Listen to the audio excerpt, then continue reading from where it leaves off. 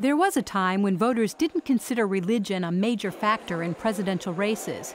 In today's political landscape, though, candidates come from diverse religious backgrounds, and voters want to know if a candidate's faith will affect how he or she would lead the country. Do Americans have a right to know what a candidate believes about God and faith? And should we ask them about religion? Author Stephen Mansfield says we must ask. In his new book, Ask the Question, Why We Must Demand Religious Clarity from Our Presidential Candidates, the best-selling author shows how candidates' personal views on faith and religion, as well as their feelings about the country's religious heritage, reveal a great deal about how they would govern if elected. Stephen Mansfield's with us. Stephen, it's a good book. I must say it's an easy read. It's a fun read, but thank you for writing it. Thank you. Let me ask you, let's get into the one that you pointed out so clearly in your book. John Kennedy was faced with a claim that he was going to be the vassal of the papacy, that the Pope would rule America because a Catholic was going to be made president of this country. And so he went to Houston and spoke to the Houston Baptist Association and apparently dispelled the question. Mitt Romney tried the same thing about Mormonism and failed. What was the difference? Well, the difference, Pat, was that in John Kennedy's day, the question was, would the Vatican rule? As you say, the Vatican at that time was an independent state, so in a sense it was a foreign government. So people weren't so concerned about what Catholics believed, they were concerned about the authority of the Vatican. However, when it comes to Mitt Romney now, people weren't concerned about a Mormon takeover of America. There are only about 14 million Mormons in the world. But they were concerned about what specifically Mitt Romney believed. And that really is the issue today. People aren't concerned about candidates, religious denominations or religions institutionally taking over government, but they do want to know the unique beliefs of each candidate and how that might undergird or affect policy once they get in office. Well, you know, the truth is we craft laws on the basis of our belief of what's right and wrong and our belief of what the human nature is. You know, the Russian state said all the rights that a person had came from the state. We believe that all the rights that a person has come from God. Is a radically different point of view. That's exactly correct. Even, for example, in this election, Bernie Sanders, who has described himself as secular at times, speaks about what's fair, what's right, what's just. These are largely religious questions, religious issues. And so even when someone says, I'm secular, I don't come from a theological or religious base, well, they really do. It may not be a traditionally religious base, but it is a religion in some form. And the voters need to know it. And the candidate needs to draw a line from what he or she believes to their policies and therefore help us understand what they'll do in office. As I often say, religion should not be an unelected co-president in anyone's administration. We should process it in advance.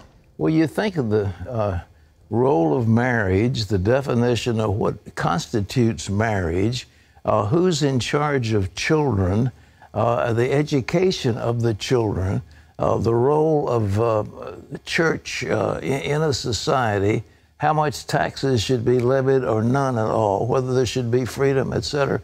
There's a whole panoply of things, and a person's point of view should have something to do with that. But we don't want to talk about it, do we? We don't have any desire to hear about that.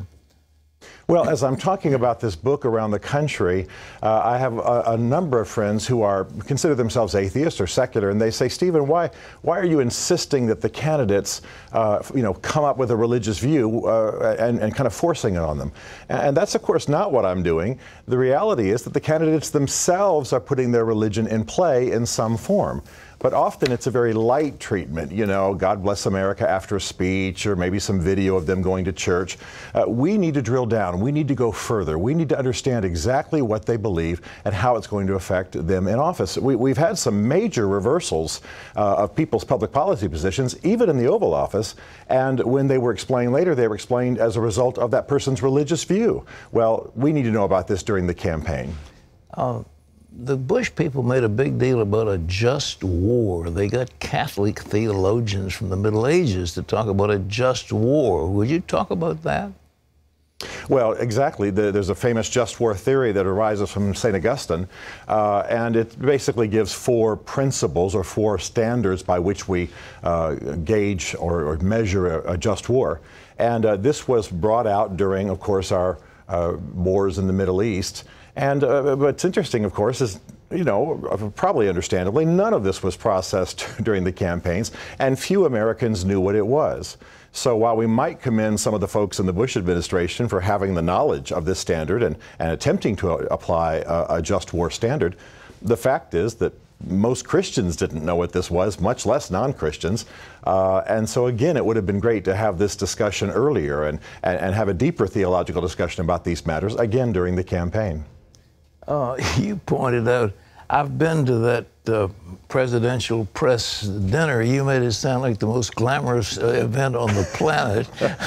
But you said, nevertheless, there weren't any religion writers in the crowd. Talk about that. Not a one. Not a one. Some of these religion writers are my buddies, and they're just mystified. But yeah, hundreds and hundreds and hundreds of journalists in D.C. at the White House Correspondents' Dinner. Not one who specializes in religion, and that's part of the problem. We're not actually the journalists, religious journalists, or journalists who write about religion and politics, are declining in number dramatically, and that's an unfortunate trend. Don't the mainstream media or media in general sort of think that a religion, that deeply held religion, is something out of the cane breaks, out of the yahoos, out of the swamps, and that the sophisticated people don't really hold to those views?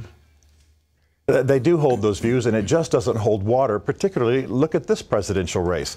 Every single Republican running claims to be a Christian. Half are evangelicals. And on the left side of the aisle, you have Hillary Clinton, who, though coming from a different theological base than the Republicans, is nevertheless a woman of a deep commitment to her social gospel Methodism. And so everyone running almost, except maybe Bernie Sanders, is outspokenly religious and has no problem with the blend of religion and politics. So it's not rubes who are forcing this discussion on us. Yeah. It's the candidates, left, right, and center. Well, you pointed to Jimmy Carter. I remember he was the first. He talked about being born again, and everybody made a big deal about being born again. Chuck Colson wrote a book called Born Again. It was a national bestseller. Was that what he brought this into the national focus, or has it always been there? Religion was part of our national debate in our early history. All of our presidents made strong theological statements. Many times they voluntarily assured their orthodoxy. If they weren't orthodoxy, it sure was an issue in the campaign. Jefferson, Lincoln, for example. And then in the 1900s, we began to move away from that a little bit. But you're absolutely right. Jimmy Carter, with his open acknowledgement of being born again, and then, of course, the rise of the religious right that you know so well, with the March for Jesus and so on, began to force theological and religious issues on candidates because we just wanted to know what they believed. It caught some of them off guard. Dad Bush, George H.W. Bush, wasn't really ready to be too articulate about his faith at that time, but his son certainly learned that language.